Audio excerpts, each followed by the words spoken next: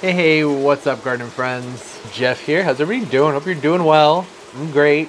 Hanging out in the, well, you can see it, outside in the grow space. I was about to toss together this little cactus and succulent terrarium and thought maybe I'd go ahead and film it. It's something I've never done before in the Terrarium Tuesday videos that I used to do. Never went over cactus and scratch the cactus. It's just succulent. There's no cactus here. I have this glass terrarium, if that's what we're going to call it, that I picked up from Home Goods like, I don't know, 3 or 4 months ago. Just been sitting on a shelf waiting to be planted up, and then I have all these beautiful succulents in the back over here that were pretty dry when I started setting up for the video, so I went ahead and put them in this tray, gave them a decent drink and let them sit in that water and soak it up for a good like 45 minutes to an hour. I think those are ready to go now. They were very dry. I didn't realize they're on one of my higher up shelves where I am more careful with my watering. It's where a lot of my cactus are that don't really need water during the winter time.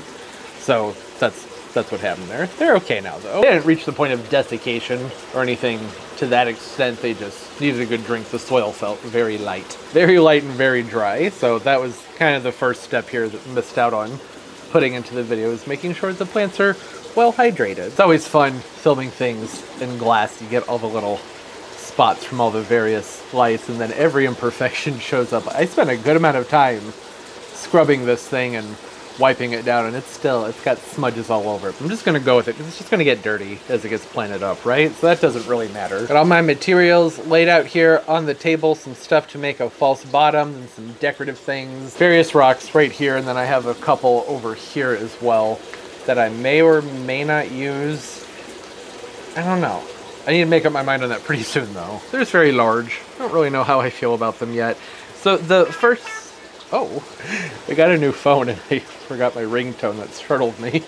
The first thing that I do with any terrarium is create the false bottom. Now with cactus and succulent terrariums, I use quotation marks because it's not an enclosed system. It's not the type of setup where I'm going to be relying on there being evaporation that condenses and then comes back down to water the plants. I don't want that with cactus and succulents. So something that's nice and open, it's usually a good vessel to use when working with plants that don't like things to be sopping wet. So here I have a very dusty container that has some charcoal and pumice mixed together. This is for that false bottom, just a little drainage area to put down here for the cactus and succulents. This being blended together is just happenstance. It's from when I was doing all the terrarium videos a few years ago. This is where I put my leftovers from the pumice and the charcoal. I just put them in the same container.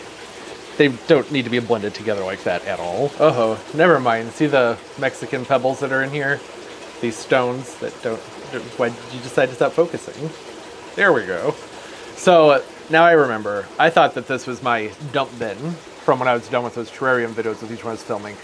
This is actually from when I did a terrarium video and the terrarium broke while I was filming. It doesn't matter. Nobody cares. I have to keep that drainage area very shallow in this container because there's not much room to work with here. The opening right there is maybe potentially, I would say, like 1.5 to 2 inches deep there. So I want to be sure to leave room for some soil.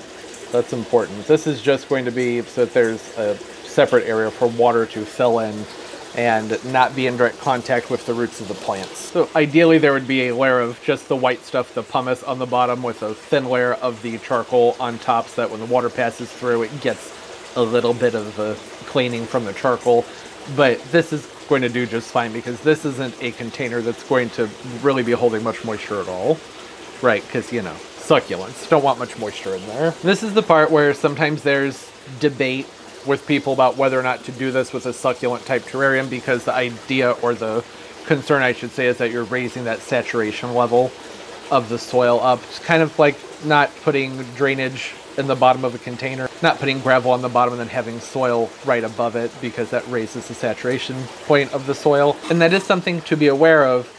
However, I would much rather the saturation point of the soil be raised up just slightly than have an area of anaerobic water build up around the roots of the plants, because it starts to get fungus and bacteria and rot can develop. I just prefer to have that little safety net there so that the water can drain down into it. That way the water can drain down into it. I just shot into frame out of nowhere. I feel like that was maybe a bit aggressive. I don't have any cactus potting mix right now. I thought I did, but it turned out it was a bag of vermiculite that was turned to its side.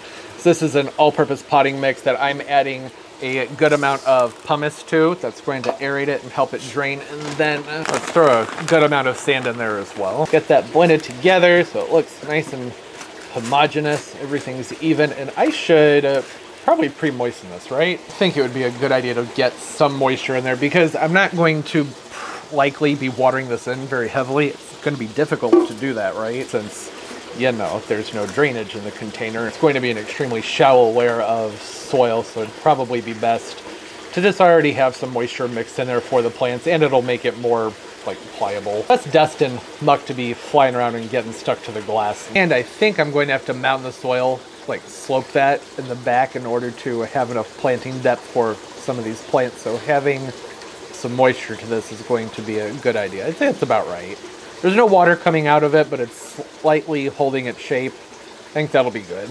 All right, and then take the tiny shovel, go ahead, start filling this in. Just kidding, that would be ridiculous. It would take forever. I'm going to add in as much as I can. It's probably going to be overfilled, but that's okay. I would rather have to go in and scoop some soil out than have to work more soil in around the plants. This opening's really small. I can barely get my hands inside of this. It's much easier to scoop soil out than add more into this. This soil blend, gotta admit, that looks like a great mix to use inside of an actual terrarium, like one that has tropical moisture-loving plants. Very airy and fibrous. It's going to be fine for the cactus and succulents, so it's all about how you water them in.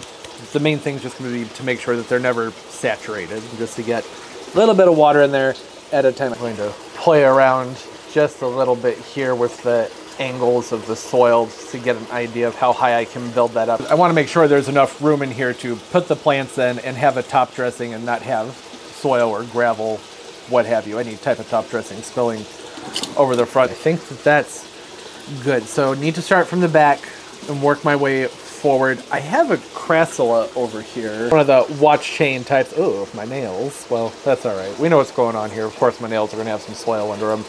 I really like these crassulas. They grow vigorously, they're forgiving, and they're not ones that usually will throw much of a fit if they do get overwatered. So the idea is to make sure that that doesn't happen, but if it does, these are normally okay, as long as they don't sit in standing water for too terribly long. The only downside to these crassulas is that they actually are extremely vigorous. This one little plant, I could pop that in the middle and it will fill out this entire container within a matter of months. That's all right, because they're also very easy to manage. It's really easy to go in and pull up the little clumps, especially in a lighter soil mix like this. So if this does grow out of control and start to take over the entire thing, it'll be fairly easy to go in there with some little scissors and that tiny little shovel and scoop out the pieces that are in any spots that I don't want them to be if they start encroaching in on other plants. I've used these in a lot of terrariums before. Actually, I think one of the first terrariums I ever made when I was a kid had one of these crassulas in it that I picked up at a Fred Meyer when I was out visiting my aunt in Seattle, Washington. I thought it was the coolest looking plant. I had it for such a long time. I loved how lush it grew, even though it was mixed in with succulents. That's not something you expect from something that mixes with succulents. Pardon the lighting. I don't really know how to fix that there. My apologies. Pat the soil down around that one and move forward. Hopefully you can see this. I hate filming through glass. Now I need to decide the hard structure. I have a few different rocks here. I think this one's way too big over here. That's not going to fit, and it has all that moss on it. See that? Isn't it lovely? So pretty. I actually would like to hold on to this for a terrarium that is meant for water-loving plants, where I think that would be more fitting. But I do have this little chip that broke off of it. Very pretty and colorful, and I think that the tone of it will go better with the gravel that I'm using to top dress this. With the sand, this is pretty. This chunk right here. Very, very, very sparkly, especially under these filming lights. But it is incredibly large. It barely fits in there, and I don't know. I think that it would be perhaps a bit much. What I like about this piece is it has a flat side to it that's easier to work with, so I can make that spot right there at that angle, which does make the stone itself look bigger, and I feel like it adds a false perspective of there being that elevation there by having it on that slope. That's going to do. I don't want to put a giant rock in this. I want to allow some space for the plants to be set apart with some space in between them. And then in the front of this, I'm thinking just Probably a succulent over here, a succulent over there. I have these beautiful, colorful succulents that I wanted to use with this. This is a Grapedocetum called California Sunset. The problem, though, is that if I'm being practical here, need to take into account that Grapedocetums, from my experience, they rot just like that if they stay wet for too terribly long. And I do want to use succulents in this that are going to be a little bit more versatile and forgiving. Probably not the best plant to put in here. Even though the goal here is to never let this be sopping wet, it could happen very easily. It's so easy to overwater something this small. So I would prefer to stick with plants that I don't think are just going to kick the bucket as soon as there's an issue there. So I have these gorgeous Echeverias here. Aren't these beautiful? You can't tell, can you? There we go. Beautiful. Absolutely love these. They are called the Painted Lady Echeveria, Echeveria Darimbergii. This is a pretty cool Echeveria because it offsets like a Sempervivum does, but it has much more of a full leaf on it than Sempervivums do, which tend to have more of a flat leaf. And the color, that lovely like frosty blue, just those hints of pink. Beautiful. Soil towards the back will make room for their roots. This is what I was talking about depth-wise. That's way too high. I'm gonna have to work on that. Okay, that's better. Much better fit. Very gently adjust them because I don't want those plants leaning against the glass. I want them to have some space, some air to move around them. Very slowly press the soil down around those roots. Also trying to not make too much contact with this succulent because it has that powder on it that once you wipe it off, it doesn't come back. So it may look a little wonky for a while, but it will reset itself and establish itself, and it will straighten out and look fine on its own. Okay, and now Howarthia accidentally loosened the roots upon this one before showing it to you.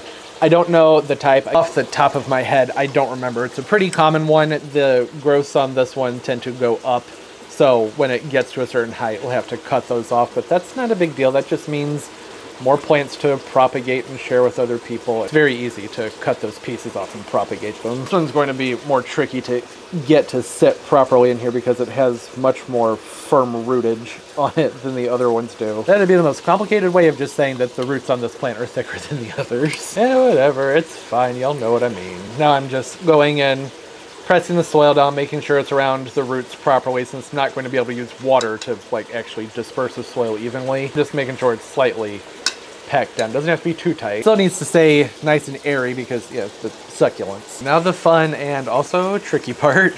Get some sand in here. Actually, I'm gonna get a lot of sand into this. Very gently spread around all the sides of the plants. Try and use my hand to get the sand in there, but the majority of it fell out between the cracks of my fingers before I could get my fist in there. That's fine. There's no reason to overcomplicate this. Can just fill the sand up from right there and spread it out with a brush. Actually, fingers should work fine. A beautiful rock disappeared. I kind of thought that might happen. Not a big deal. I'll just reach in, pull this out, give it a rinse, and put it back in. That's much better. Can we even see it? You'll see what's going on in there. All right, and then a finishing touch, get some fine details going. I have this gorgeous gravel here. Isn't that beautiful? It's a very light, flaky gravel. I can't remember the name of it. I'll put it up here on the screen. Well, it's called Rio Shingo, something like that. Isn't that pretty? Look at all the color and texture in there. Very, very cool tones, which is one of the reasons that I chose to use the more of a dark rock that has that kind of blue accent on it instead of that pretty piece of quartz, maybe? I don't know, whatever that is. To maintain the lushness of everything, I wanted to stick with more cool tones. I'm going to lightly sprinkle that around the base of the plants and up on that slope, and then we'll come back and show you what it looks like. And there it is, all finished up and very reflective. It's annoying the crap out of me. I tried to get the gravels splattered around in there in as much of a random pattern as I could. I have it coming down the sides of the big rocks over there, and then from the other side I was going for like a dry creek bed sort of thing, which isn't really showing on camera. It has an indentation in it. There's a divot in there, so in person you can tell that there's like a bowl in there, but I don't know. Can you see it? Sort of, not really. Very simple, not much to this. I didn't want to overpack it with plants, just a few things. Since these are all plants that are going to require some upkeep, this Echeveria will offshoot and put out some more pups, which I look forward to. They'll have lots of little babies shooting out, and I think that'll look really cute.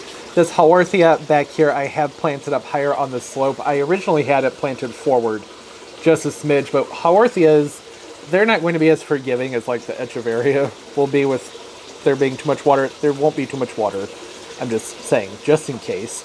I wanted it up on that slope a smidge higher. And it will also require some upkeep, because as I mentioned, that will grow up and need the little pieces cut off as it gets too high. Same thing with that crassula in the back. That will fill out. It'll take over this entire thing if I let it. I won't allow it to overtake this container. I think that'll look really pretty, having that big lush greenness filling out the back of this with the pretty bluish silvery shades of the Echeveria, and then the darker green with those fun stripes that the Haworthia has. Oh, it's so cute. When it comes to the cactus and succulent type terrariums, I usually prefer a big open glass bowl, which is, I mean, is it really a terrarium if it's got all these big gaping holes? I shouldn't have done that. These great big holes in them. Not really. It's more just a pretty container that has no drainage, which is fine.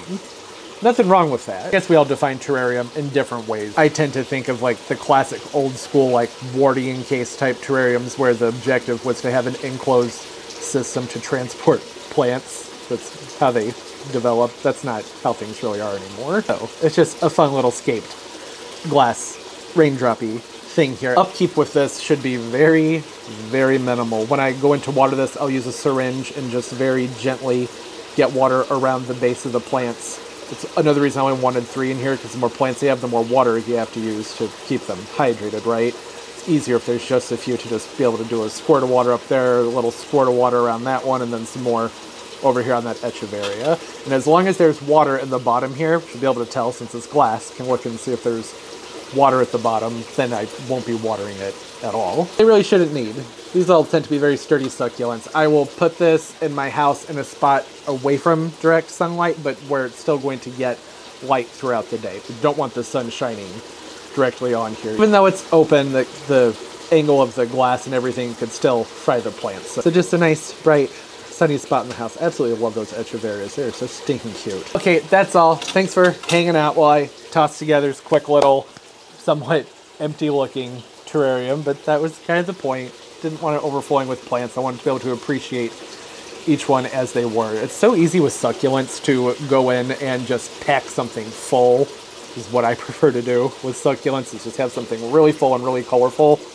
But I didn't want that with this. Wanted to make sure it stayed low maintenance, and I wanted there to be space for that crassula to grow and for the Echeveria to spread. Those were the only 2 plants where I was positive that I wanted them in here. The Haworthia I was still on the fence with using those Grapidocetums, but like I said, I think that this is probably a better way to go. Haworthias don't like water, just like a Grapidocetum. None of these plants want to be sitting in water, right?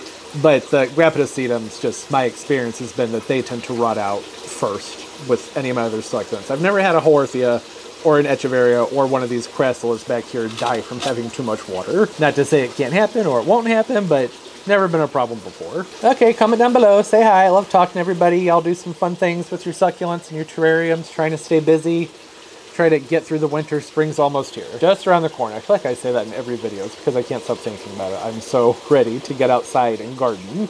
It's somewhat fulfilled a little bit of that itch, but not really. I just want to get outside and plant things. I hope everybody's doing well, having a great day and a great life, and everything's just going beautifully for you. And of course, as always, and most importantly, everybody, keep on growing. Bye-bye.